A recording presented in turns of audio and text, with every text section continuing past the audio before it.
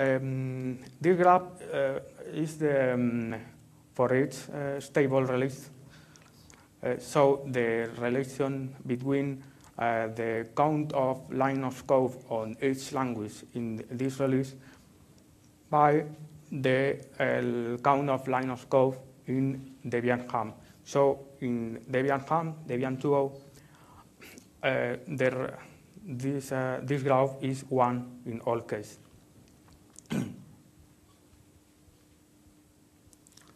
Well, then we can use the numbers in mslogs we can measure on Debian to estimate the effort for making a Debian distribution from scratch. You can see that Debian source effort is, or Debian source cost is about 10 times more than Debian Ham. And some words about the estimation technique. This estimation technique was designed by Boehm in 1981. So this estimation technique is old, and the result must be considered with caution. As a summary, this method takes as input the number of mslogs and apply a set of formulas and obtain the effort in man-years and the time of development, estimated time of development in years.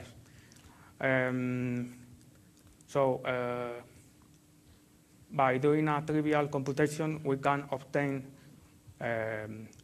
with the average salary of a programmer, we can obtain the cost in millions of dollars.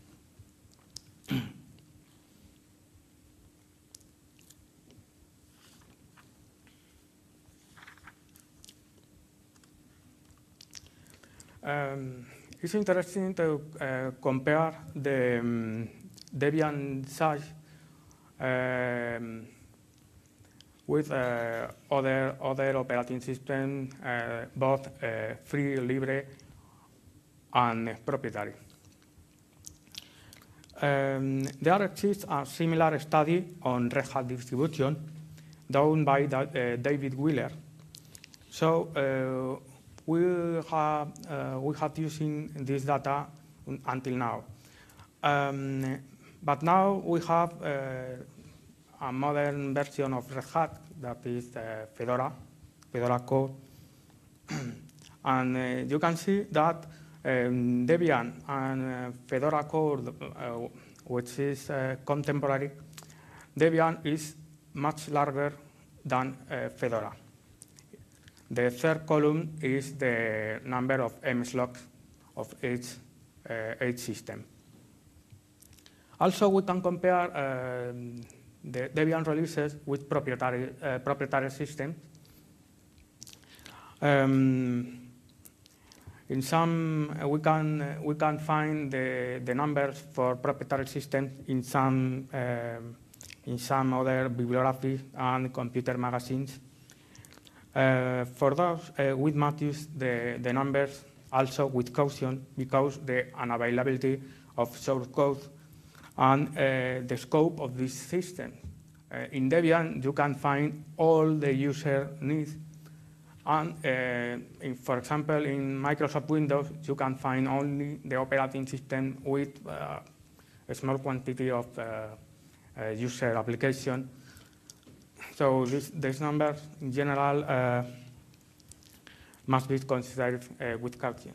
However, you can see that the last release of Windows XP, is also smaller, very smaller, much smaller than Debian releases since Potato.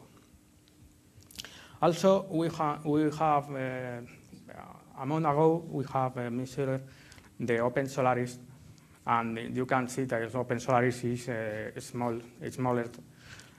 Note that Open Solaris only includes the kernel source and some the user commands of Unix, and this number must not to be considered. Well, finally, we have another research in the copyright analysis from the source code of Debian and other software. The methodology is again to download the package and select the package and doing a header analysis of its file, and using the PyEternity tool, we can search the authorship pattern. This tool is not published yet, and is a research project of our group. Well, the result is yet on its early stage of research, so this result also must be taken with caution. We can offer here 2 slides. First shows the copyright, the most important, the most frequent copyrights found in Debian Ham, and the next shows us the copyright found in Debian Sharks. As a first approach for results, we see that the enterprise collaboration are growing more than other groups, and also about the half of code is from individual developers.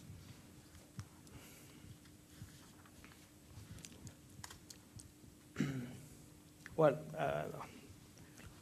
these are the address for the tools we use for this measure. First, you can find in Debian the slot count tool, since the Debian Ham, the Debian Potato, I think, and the copyright analysis, as we said, can be done with PyEternity. And on these addresses, you could find the tool in I think in a month or 2 months. So it is not published yet. Also, in our main web page, you can find more tools for those that we name libre software engineering. Finally, I wish to show you this address where you can find the concrete numbers for this talk. In the page, you can select any distribution, any Debian distribution since Ham to Sharp, and then, for example, in Sharp,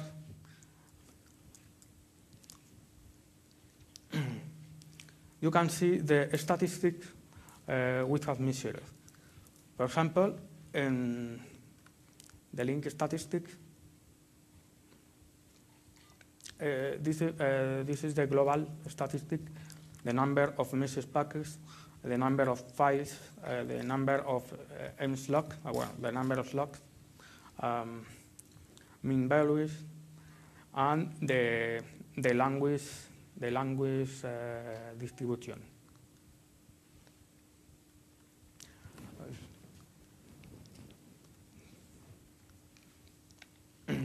Also, you can see this result for each package. For example, you can select the most cited package, which is OpenOffice, and then our MySQL is doing the query.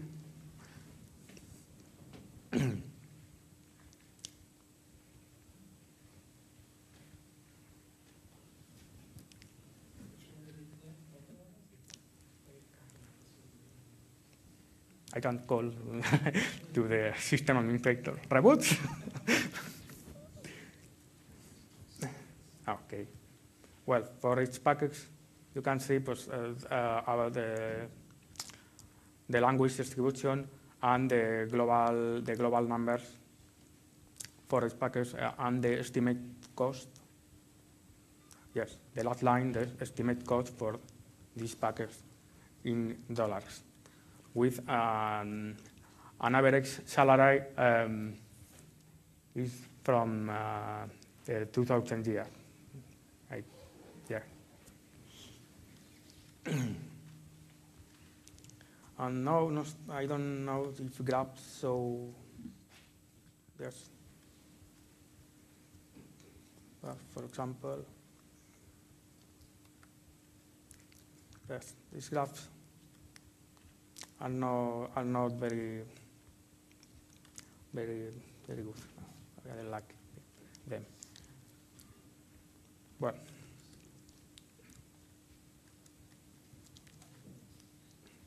so yeah. The conclusions about this talk about the evolution of the Debian distribution are these. First, Debian duplicate is sized every 2 years. The mean package size, second, the mean package size remain almost constant. C is the main language, but other languages grow more quickly, mainly those interpreted. The most important conclusion is Debian GNU Linux is probably the biggest software system created until date by a coordinated group of people. And about the copyright analysis, about the half of copyrights belong to the individual developers, and the enterprise collaboration growing more than the individual developers and so. Well, once again, our internet addresses and the book about Kokomo. If you wish to know more about this old estimation technique.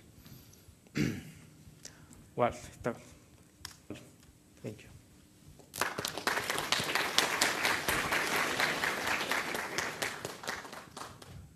We still have a bit of time. Are there any questions for Juan? Anywhere? Oh, actually, I have a question. Do you have any statistics about the localizations? I don't understand. Sorry, I have.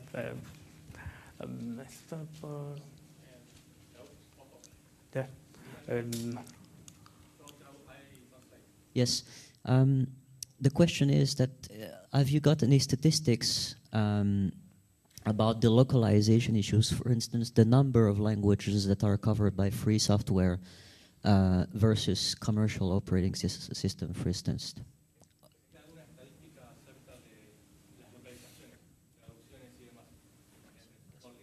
Acerca de, perdona, que no te digo.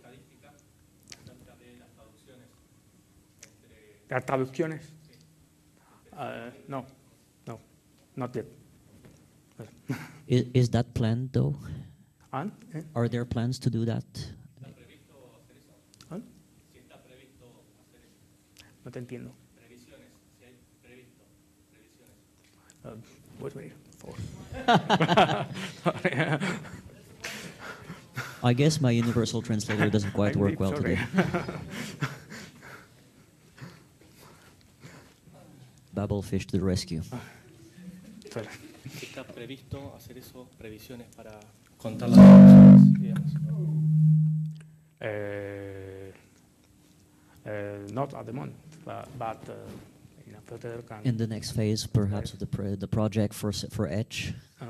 Maybe. ¿Alguna próxima etapa del proyecto? Dedicarse a las traducciones y ese tipo de cosas. Well, the problem is usually we count only the source code and obtain statistics about the programming language and those devote to the software engineering. Right. However, we have another tool, the UBase analysis, and in this tool we have the identification of the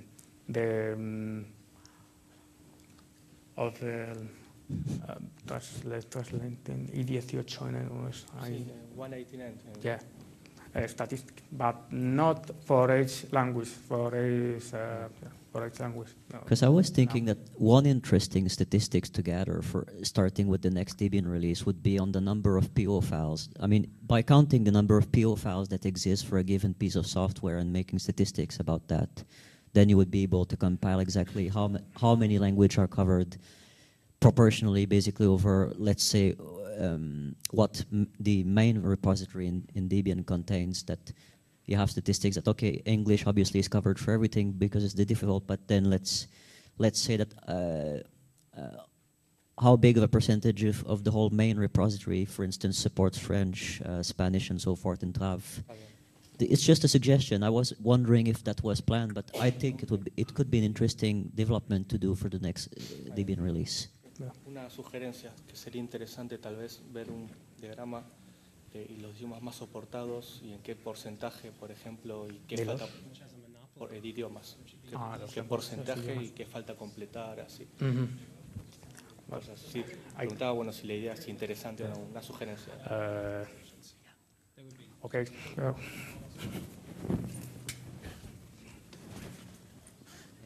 that's true. We wouldn't have as much of a longitudinal view.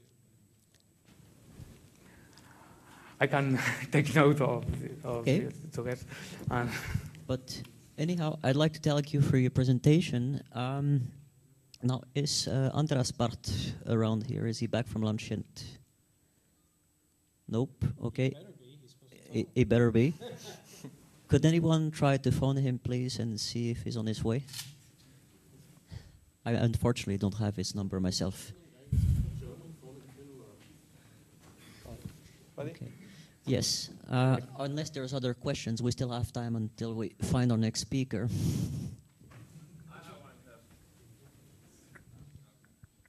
Come down. Yeah.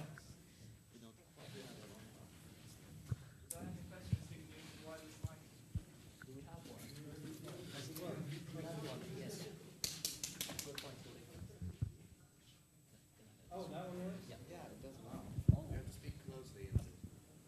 Okay. How do you control situations where actually same source code is counted 2 times? For instance, OpenOffice.org and OpenOffice.org Simian edition.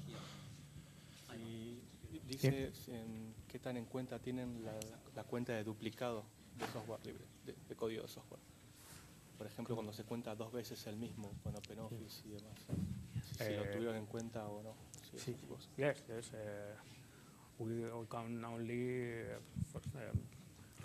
OpenOffice. OpenOffice is not repeated. No. Other in most of packages we have developed an heuristic to identify the packets with code served.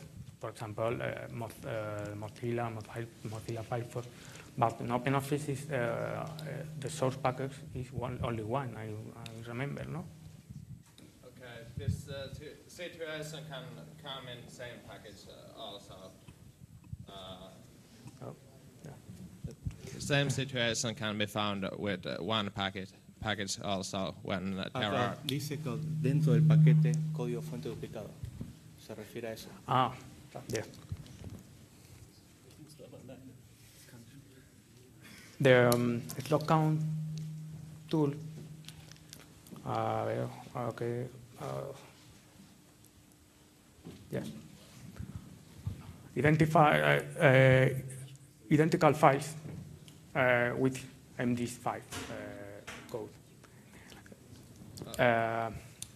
in a package. What I meant was that slot cannot handle if there are 2 times same source code. It only counts physical source code lines, but it don't handle if there are same line 2 times. Okay. No, tampoco. Si se cuenta la misma línea 2 veces, ese tipo de cosas. Dice. No.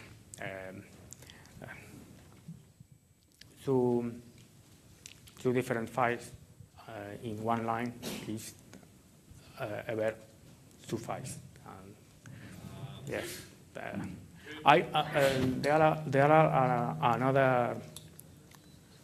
are another tool to another code similar to MD5, which is Simsa, that shows when 2 files are very similar, the code is very similar. Okay. So slot count doesn't use this code. Thank you. Yeah. Okay, so we will take a short 5-minute break for those who. But he's all ready to go? Yes, well, we just switched laptops during that short 5 minutes. 2 minutes left. So we'll start then the next presentation in 5 minutes.